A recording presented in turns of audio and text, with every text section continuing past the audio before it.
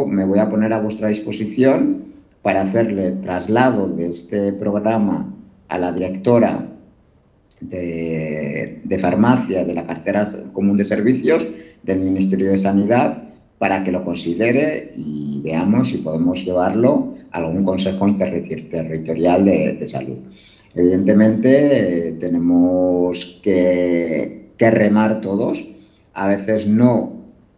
llegamos desde las administraciones públicas, no llegamos donde tenemos que llegar, pero afortunadamente en este país las personas con discapacidad tenemos un respaldo muy importante, un respaldo también de mucho conocimiento, de mucho rigor a la hora de construir programas,